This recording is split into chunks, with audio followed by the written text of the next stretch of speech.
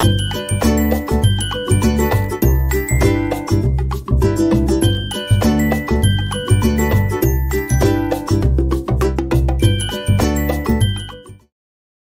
we're back again. This is Lipids and Foods, and we are actually on to part 3, and understanding the function with relationship to nutrition. We talked in the previous slideshow about much more of the structure relating to applications in food product development. One of the key features about fat is that it has dominated a lot of our nutrition perspectives in terms of product formulation. And so unlike some of the other videos where it's just sort of assumed, in this case, there's a lot more complexity, and so we'll get a separate slideshow just about this. So at the end of this video, we'll define the role of lipids in a variety of food product applications, and we'll talk about how fat structure impacts nutritional quality. And we'll discuss how fat structure creates different stability issues when formulating product, and we'll debate different strategies for formulating with fat nutrition in mind. And as we mentioned before, fat has had a lot of controversy in terms of its role in nutrition. Gram for gram, as we know, each of the different macronutrients contributes different amount of calories. So if we remember carbs, it's 4 kilocalories per gram. Protein is 4 kilocalories per gram. Alcohol, 7. Water, 0. Fiber, I'm not going to put a number there because some fibers are partially digestible in the intestine, and there's a lot of debate right now. How do we equate fiber? In some cases, we just equate it as 0. In other cases, we need to understand the fermentability within the large intestine. And fat. Oh my gosh, fat. 9 kilocalories per gram. That's kilocalories per gram. I can't write today. And honestly, because of that high per gram contribution, there's been a lot of, but demonization of fat within food product development. And as I mentioned in a previous slideshow, fat has been demonized, and for much of the 1980s and part of the 1990s, getting rid of fat from formulation was absolutely the most important formulation consideration. People wanted to have low calorie this and low calorie that, and the biggest net gain is by removing fat. And then we realized that people were just substituting carbohydrates, and people weren't getting the satiety. Satiety, let me write that word because I like that word.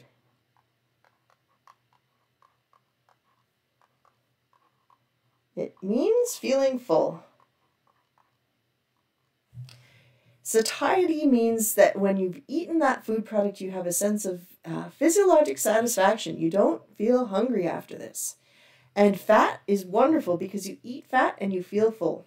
You eat carbs and you do not have that same satiety response. So this was part of the controversy. And so you can just load up on carbs and eat carbs and eat carbs and eat carbs, and you never feel full. And in many respects, you end up eating more calorically than you would if you just ate fat in the first place. Another key controversy, and this one is clearly documented, is the role of trans fat in cardiovascular disease. Trans fat hijacks the body system in terms of fat synthesis. Our bodies really don't understand how to metabolize it properly, and as such, it tends to deposit.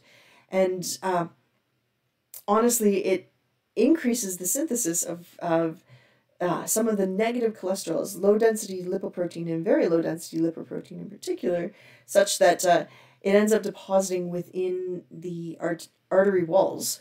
And as such, it contributes to cardiovascular disease disproportionately higher than other fatty acids. And so trans fat, as we mentioned in the previous slideshow, we were talking about margarine. And being able to modify the melting point of fats used to be done by hydrogenation.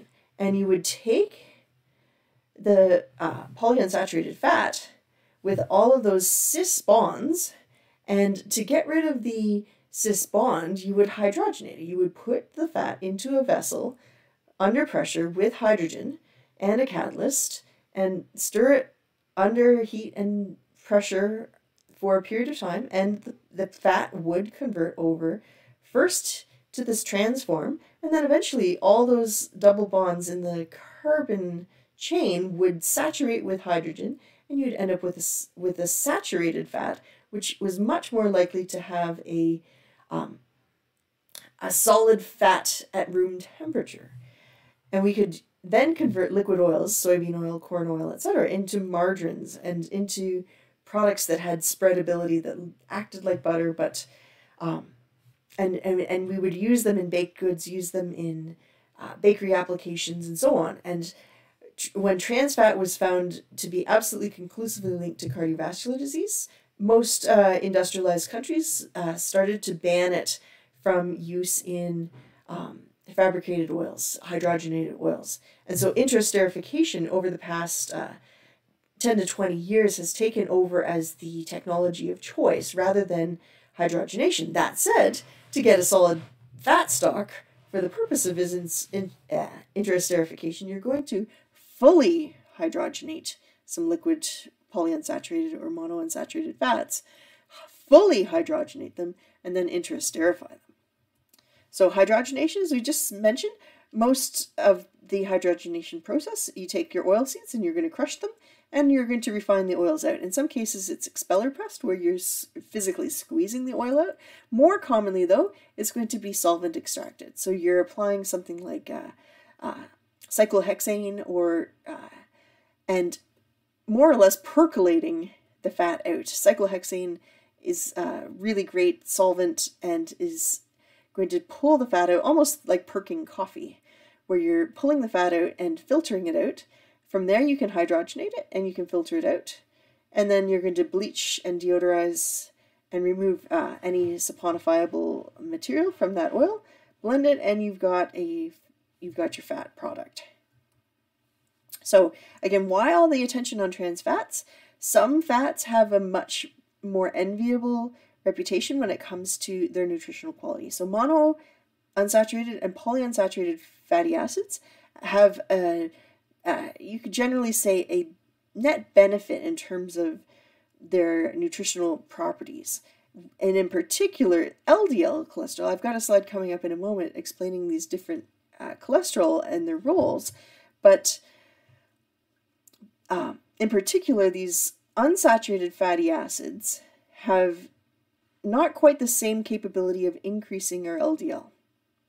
Saturated is sort of a neutral fat. It used to be frowned on a bit more, but in general, saturated fatty acids are seen as nutritionally neutral in terms of contributing to cholesterol. Whereas trans increases the bad cholesterol and it decreases the good cholesterol. And it also tends to deposit within the arteries, and that can occlude your arteries and cause potential cardiovascular disease. So let's just quickly summarize. I realize this is not a physiology course, but polyunsaturated fats will, when they're absorbed to the liver from the chylomicrons, they will be converted into linalool oil CoA, and that can then synthesize cholesterol ester. But it's the least likely of the fatty acids to contribute to that pathway, whereas saturated fatty acids are very, very easily taken up by that pathway, and monounsaturated fatty acids also slightly contribute to that pathway. And so it's really, those polyunsaturated fatty acids are the least likely to contribute to that pathway for the synthesis of this cholesterol ester, which forms that VLDL and LDL cholesterol. So how about omega-3 fatty acids? Omega-3 fatty acids have a halo around them in terms of being positives nutritionally. Omega-3 fatty acids contribute to the formation of anti-inflammatory prostaglandins. And what do I mean by anti-inflammatory prostaglandins? Well, prostaglandins are hormone-like substances within our body. Our body will take different fatty acids. It could be from omega-3 or omega-6. And these prostaglandins act as signaling factors for inflammation. It just happens that if those prostaglandins are synthesized from omega-3 fatty acids, they have a much greater likelihood to be anti-inflammatory. Whereas if they're being synthesized from omega-6, they're much more likely to be pro-inflammatory. And so by shifting our dietary pattern towards more omega-3 type fatty acids, we tend to shift our inflammation to be much lower because the prostaglandins that are mediating that inflammation are synthesized with omega-3 fatty acids. And so we've got some good dietary sources here. Many of the cold water fish, herring, salmon, mackerel. These are fish that have high natural amounts of omega-3, usually in DHA or EPA. We also have certain fruits and vegetables. Eggs can be naturally fortified with omega-3 fatty acid by changing the diet of the chickens. If you feed the chickens more soybeans and flaxseed in particular, you can shift the fatty acids within the eggs so that they're naturally higher in omega-3s. Certain oils, flax oil, is naturally high in omega-3s, and this is really important to note that there's been a lot of interest to formulate food products that are naturally or fortified. If it's fortified, it's not exactly natural, but that are containing higher amounts of omega-3 fatty acids. Now, the problem with this is that the more unsaturation you have in your fatty acid, the more likely it is going to participate in oxidative rancidity. And so what we've got is here we've got an unsaturated lipid, and if it's exposed to hydroxy radical, it can form a lipid radical, and with exposure to oxygen, it's going to form these lipid peroxyl radicals and lipid peroxides. And if you've ever, I think a good example is if you find a package of cookies in the back of your cupboard that got lost, and you find it a year or two later, you open that package and it smells stale. It smells like wet cardboard. Or paint. That lipid peroxide has a very, very pungent, disagreeable odor, and it's something that food product developers need to be concerned about. And honestly, omega-3 fatty acids tend to have multiple unsaturation within it. And just a quick summary here, this is, how many carbons do we have? 1, 2, 3, oh, aren't they convenient? The blue's labeling my carbons, 19, 20, 21, 22. So docosah, it's an omega-3, so we're counting backwards, 1, 2, 3. Counting backwards from the terminal carbon here, 1, 2, 3, 4, 5, 6. So it's hexaenoic, docosahexaenoic acid. That would be DHA. How many double bonds? We've got 6 of them. And if we go back here, if we've got that unsaturated lipid interacting with oxygen, now what happens if we've got 6 of those unsaturated bonds within our product? It's so much more prone to oxidation. It's not even funny. It's so ridiculously prone to oxidation that in the case of the dietary supplements field, oftentimes if they're going about evaluating the amount of DHA remaining within some of those dietary supplements, there's very little left because it is so ridiculously prone to oxidation. Now, how do product developers deal with this? If they are fortifying food products with omega-3 fatty acids. So fortification, as you recall from nutrition class way back in the day, is where you're adding vitamins or minerals or other nutrients that are not naturally occurring within the food product to increase the nutritional value. And in Canada, some foods must be mandatory fortified, such as fluid milk needs to be fortified with vitamin A and vitamin D. In other cases, foods are voluntary fortified. And so for a while, there was a big push on voluntary fortification with omega-3 fatty acids. And you walk through the grocery store and everything was fortified with omega-3s, from yogurt to Wonder Bread to you name it. And in many cases, because of the oxidative instability of the omega-3 fatty acids, those fatty acids would be in what were called microencapsulated forms. And so they would have all sorts of different proprietary ingredient technologies where you would have these fatty acids encapsulated in different formats. And in many cases, those were proprietary. So you would just call up the supplier and they'd say, oh yeah, we've got a nice heat stable encapsulated omega-3 fatty acid supplement, and we can't tell you what it is, but we will tell you that it's stable for pasteurization at 72 degrees Celsius, or it's stable for UHT pasteurizing, or it's stable for baking, and that's all they would tell you. And as a product developer, you would then just trust, okay, you send me an ingredient declaration, and you send me a certificate of analysis proving that it's stable, and you do your own shelf stability tests to make sure that the sensory properties on that product were meeting your specification.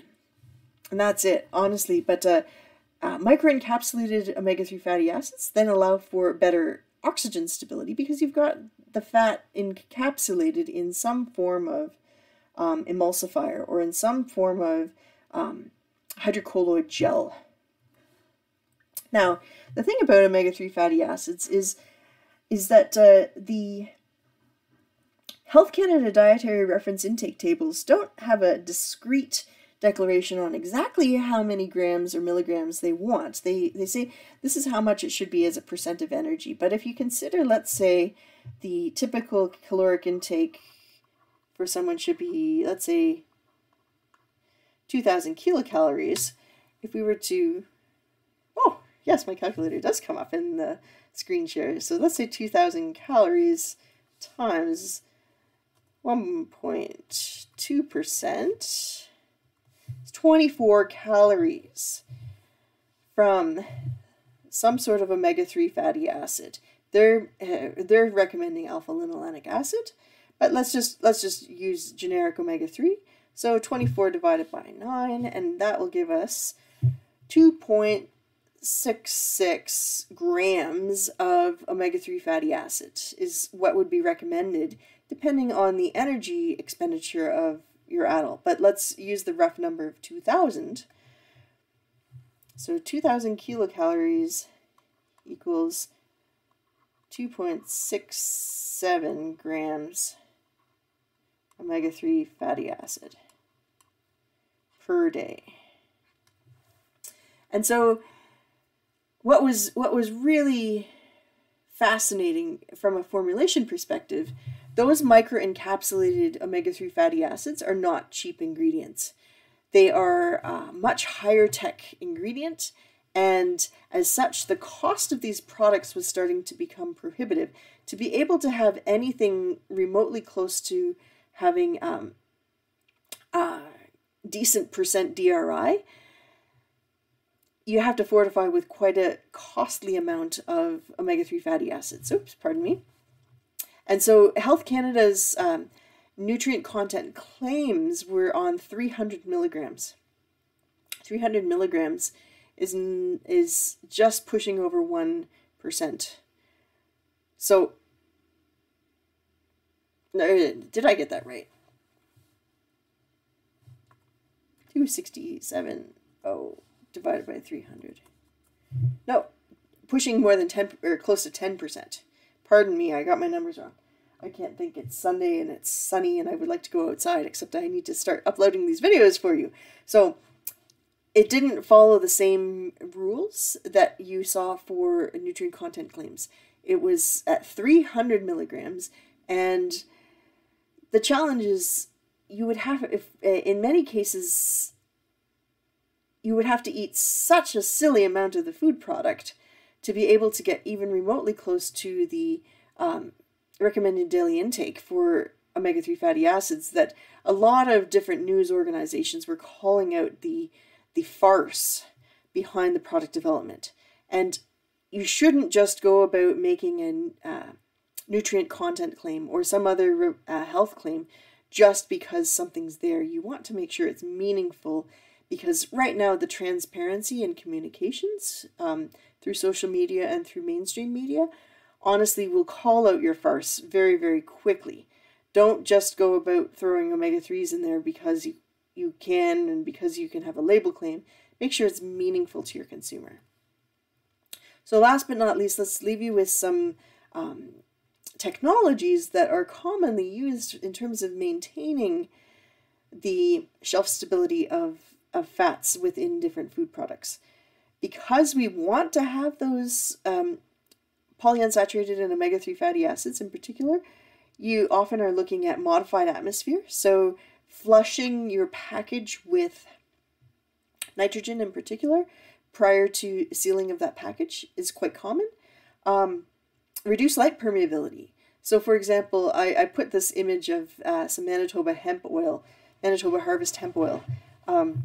This is a product that's been around for quite a bit of time, and you'll notice on the front of the package, it does have a nutrient content claim, 2,000 milligrams of omega-3 per serving, and that includes 420 milligrams of gamma-linolenic acid and 140 milligrams of stearidonic acid, which is an omega-3 fatty acid. And it's in a black package. Why? Because light striking that product is going to increase the oxidation rate. In some cases, you're going to use trace metal scavenging, and you may have noticed in some of the salad dressings that are out there, they're including things like citric acid and EDTA. These are compounds that are capable of chelating out iron or zinc, other trace metals within the food products. And we think, well, we're not putting iron into the food product, but iron is naturally occurring. It's one of the most common atoms in our Earth's crust, and as we know, the Earth makes up the soil that we are eating, and a lot of that soil has iron in it, and that soil becomes a contamination source. In some cases, foods are fortified, and they're fortified with iron. In other cases, we're working with stainless steel, which is partly iron, and through depending on the quality of the materials that we're working on, you can have oxidation that's releasing small amounts of iron into the food products. And so having trace metal scavenging in certain food products is really critical. Another piece of the puzzle, I mentioned modified atmosphere, but having oxygen barrier packaging is also important. And so we think, well, plastic, it's resistant to everything. No, it's not. The oxygen barrier properties of different plastics are quite variable. And so you may have noticed, for example, potato chips are almost always packaged in a plastic mylar, a foil laminate plastic, and the metal within that foil laminate actually has really great oxygen barrier properties, whereas just plain cellophane or oriented polypropylene, these plastic films don't necessarily have great oxygen barrier properties. Microencapsulation, we mentioned that before, but encapsulating the fats, if you have a bioactive fat such as maybe you want to fortify, and it makes sense commercially to fortify with a specialty fatty acid, then you may be wanting to microencapsulate. Last but not least, we forget the important role of cold chain. Cold on these products helps reduce the oxidation as well. And so not exposing those products to heat, even ambient heat. And so in many cases, some of these highly nutritious oils, hemp oil, for example, you usually would buy from the refrigerator section of your health food store. Same with flax oil or camelina oil. Some of these oils are maintained by cold chain to retain their nutrition properties. So I think that's it for some of the nutrition considerations when it comes to function of fats. And I think I have one more slideshow for you because this is a great topic and there's a lot of excitement about it. So take care, and we'll talk to you again real soon because I've got part 4 coming up just next. Bye for now.